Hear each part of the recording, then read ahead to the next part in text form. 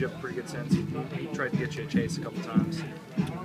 Well, yeah, he threw a couple balls to try me to try and make me chase Campo, but I was trying to get a pitch that I can make a contact to drive that on me. How nice is it to get a win like this, where you guys, I mean, these 2 fly balls, move runners up in the 9th inning? Yeah, that's great. That's great. I give credit to the hitter who's in front of me. They all do their job and give me a chance to drive one in. What happened on the fly ball to Rios there that fell between you guys?